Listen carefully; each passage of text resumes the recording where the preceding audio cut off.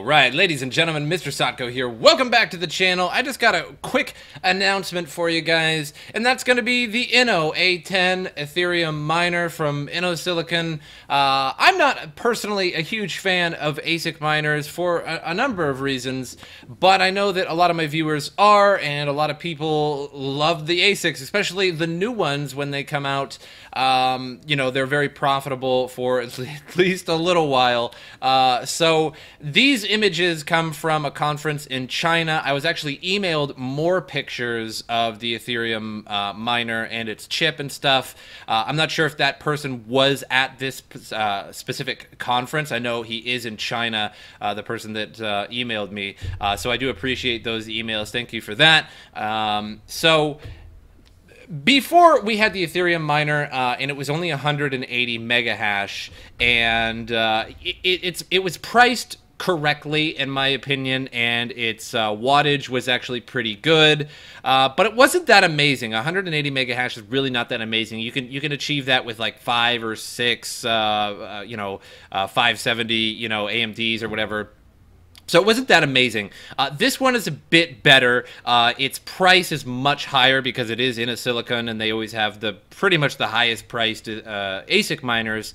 But its hash rate is pretty good at 485 and only 850 watts. So that is really, really good. If you tried to get 485 mega hash out of graphics cards, you would certainly go way, way above that wattage. So that's one thing that ASICs are really always good at.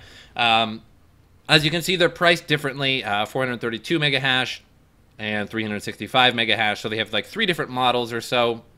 And it's priced in yuan, so I don't know the actual prices of these. I did a quick calculation of the highest one here, and it was about 5,000. It was actually a little less than 5,000 US dollars.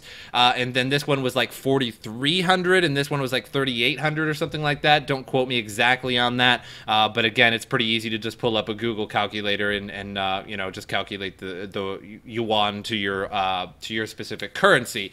So I want to talk about these a little bit. 485 mega hash. So 485 mega hash is about $16.23 a day. Of course, that's going to go down a little bit over time because of difficulty. But at the moment, that's about 1.07 Ethereum a month, which is not bad. And if Ethereum price rises, then that's even better. So 1 Ethereum a month, not bad for 850 watts. Usually these things are pretty loud and pretty just pretty loud and bulky in your house, but if you have like a basement or a shed or a back room or something like that, and you put these in here, it's not too big of a deal. You just sort of turn it on and pretty much forget about it. And only 850 watts is really just not that bad. So this is on bitcointalk.org. I'm going to provide this link in the email, in the description of the video down below, because there's a lot of good conversation on this. And a couple that I really wanted to note on. So one person said this saves roughly about $1,000 a year for the 485 mega hash at 10 cents a kilowatt, if that's what you're paying. So of course you have to factor that in using RX 570 efficiency. And some other people do some calculations on it, costing about $5,000 to get all the stuff to actually make this. And then some people are suggesting that, well, it's probably better off just using GPUs because you could resell them at a later point. Some people are saying that this is pretty good for now until, the new wave of GPUs come out, which are more efficient and more powerful. So yeah, about 5,000 for the 485, about 4,400 for the 430 mega hash model, and 3,800 for the 365, and that's just calculated from yuan to US dollar. So, people are talking about POS too, and nobody knows when that's going to come. So Ethereum is going to be Ethereum 2.0 at some point, and it's going to be a proof of stake. I heard it's going to be, like sort of a mix, like there will be proof of work and proof of stake.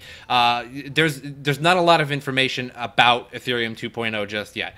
So this person here is saying, that if it comes out in 6 months, you're not going to make your money back.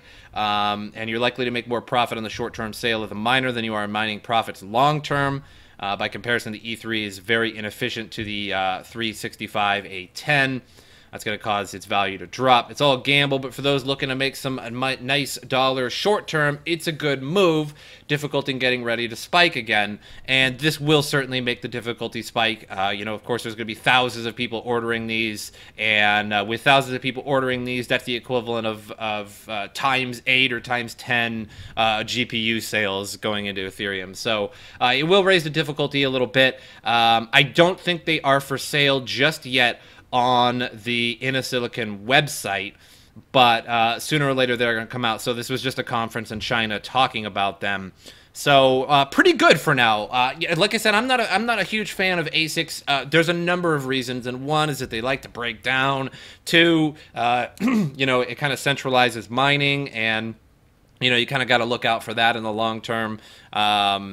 You know, 3 is their price, obviously, you know, and then there's the power usage. But again, you have to consider, well, am I going to use 8 GPUs, which is going to take triple the power of 850 watts? You know, there's a lot of things that go into it. But I hope you guys enjoyed this, and, you know, keep an eye out for the A10 if that's something you guys are looking for. But until then, I will see you guys next time.